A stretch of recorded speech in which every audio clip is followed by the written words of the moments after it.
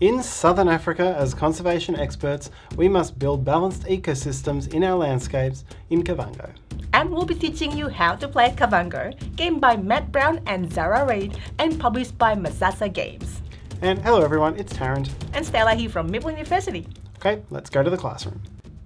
In Kavango, players are conservationists who are trying to maintain the ecosystem in the 5-country Kavango-Zambezi Transfrontier Conservation Area.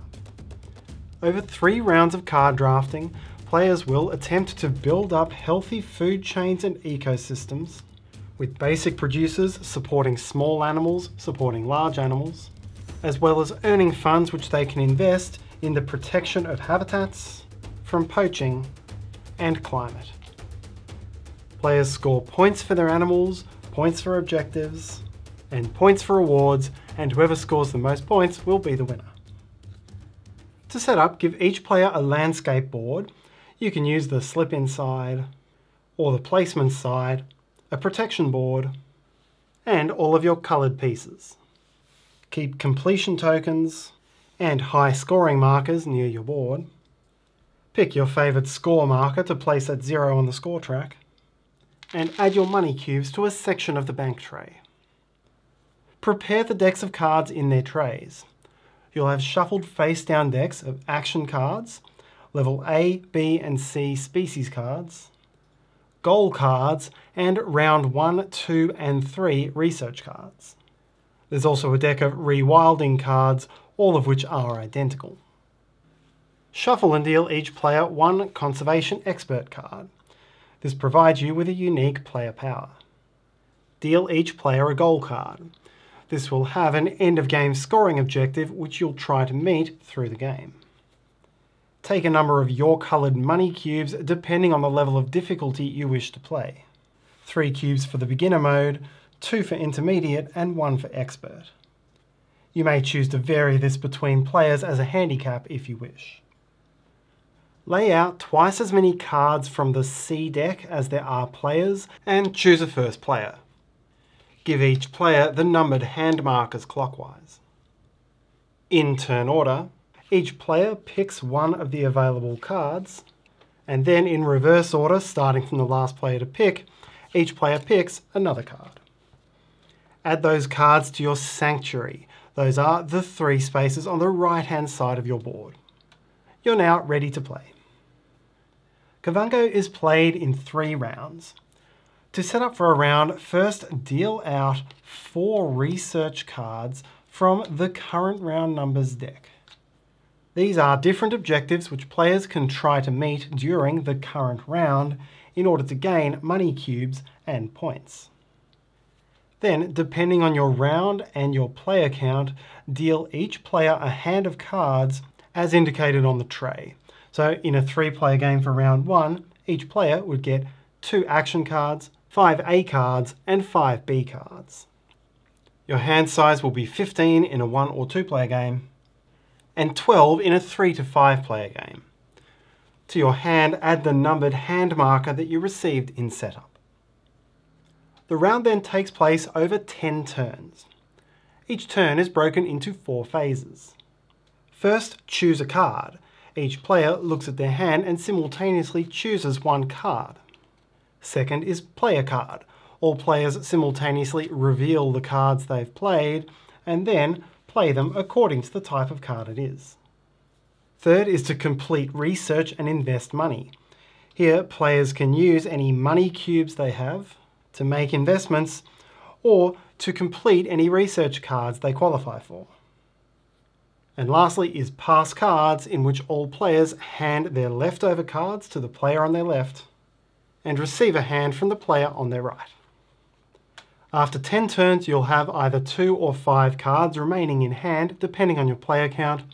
Those cards will be discarded and you'll move on to the next round. So now let's look at each phase in detail. The first step of a turn is choose.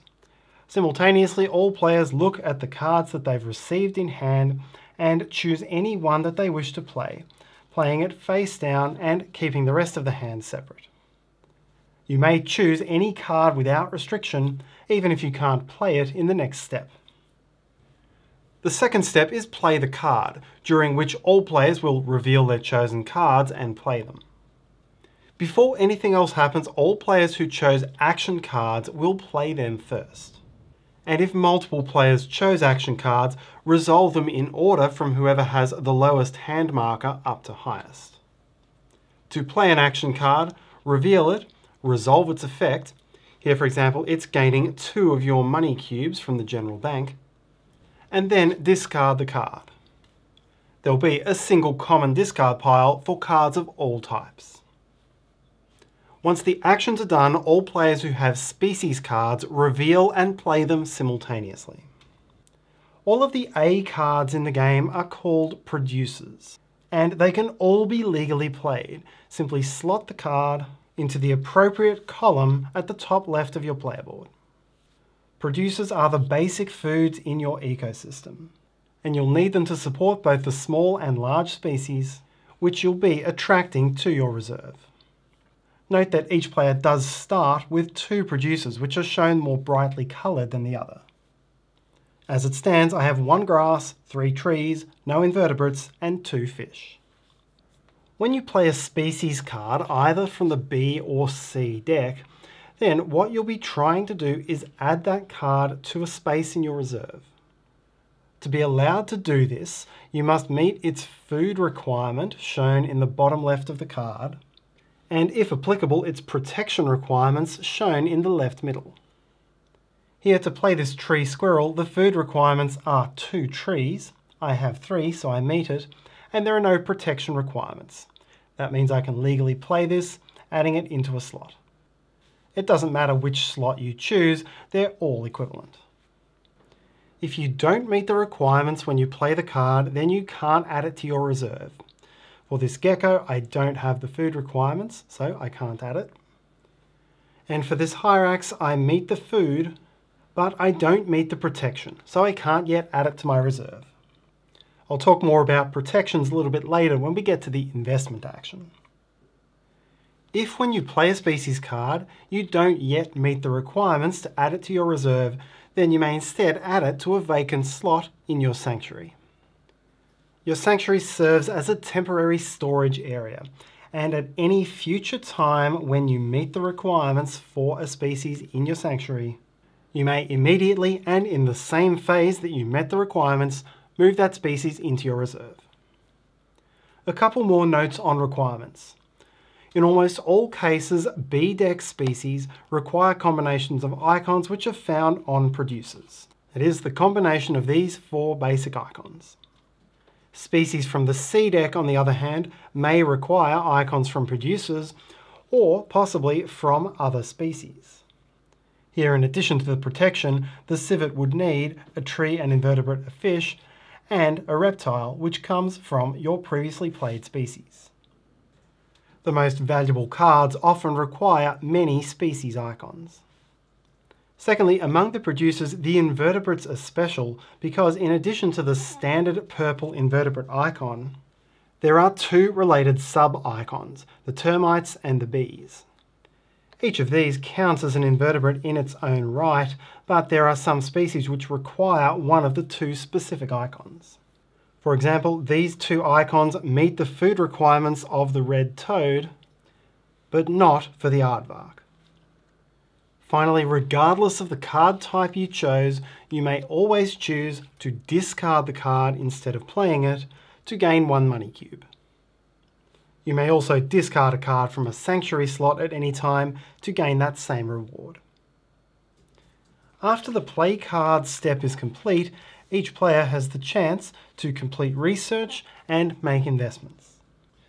You may complete research if you meet the objective on 1 or more of the research cards for the round. Each card has 3 steps on it, an easy, medium and hard level with a low, medium and high reward. You may only complete each research card once, and so it's up to you to decide whether you wait for the higher reward or cash in early. If you choose to complete research, then determine which one you qualify for. Here it's number of trees. I have 3, so I would qualify for the middle reward. Mark it with a completion token so that you know not to complete that research again. and gain the depicted money and points. So here, 2 money and 2 points.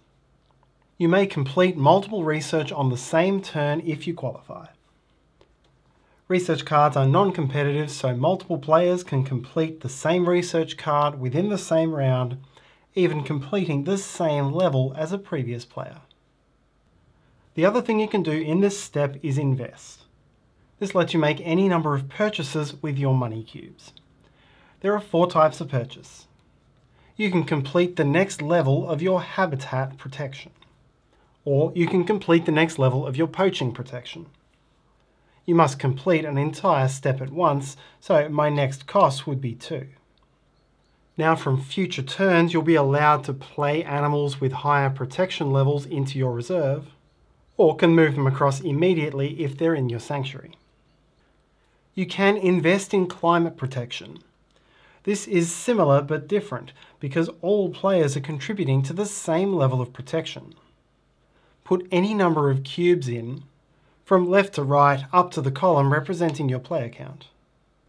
As soon as a section has been filled, all players in the game will now be able to play cards that have that level of climate protection required. In this way, climate is a collaborative effort. However, at the end of the game, you will get some reward for the amount of contribution you've made, which we'll later see in final scoring. The final option is to spend 4 cubes to buy a rewilding card. Immediately add this card to one of your 4 producer columns to serve as any basic producer icon. This is an expensive way to get these basic icons. However, if you miss out on the necessary A cards, it's the only way to get them. Be clear that the sequence of a turn is fixed. First you choose a card, then you play it, and only then can you make investments. If I'd chosen this card and had 4 money available, I would have to wait until after I'd played or discarded this before I could buy the rewilding card that would pay for its cost. Once all players have finished with research and investments, players hand the remaining cards in their hand to the player on their left and receive cards from the player on their right to begin the next turn. Hand number markers are also passed around as part of this process.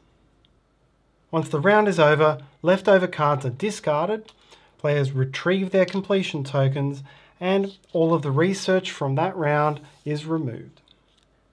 Now proceed to the next round setup with the next level research cards and the next composition of hand. The C deck enters play from round 2, and when you reach round 3, not only do you stop drawing A and B cards, but all remaining A and B cards are removed and added to the discard pile. This means there'll no longer be any producer icons in hands, and so if you need them, you'll either need to get them through rewilding or through action cards which let you mine the discard pile. After the 3rd round, the game is over and you'll proceed to final scoring. For all the animals you've added to your reserve, not the sanctuary, score the points printed in the top left corners. Check the requirements on your hidden goal card and score points accordingly. Score any of the 3 conservation awards you qualify for. Each of these scores 10 points. You get 10 points if you've filled up both your habitat and poaching protection. You get 10 points if you have all 11 species types in your reserve. This means all 4 production types, and the bees and termites do count as invertebrates, as well as the 7 different animal types. And you gain 10 points if you've contributed at least 8 cubes to climate research. The player with the highest score wins, and if tied, victory is shared. And that's how to play Kavango. Thanks so much for watching. Please like, subscribe, and let me know and share this video if you enjoyed. And hopefully you have a great day. See you next time.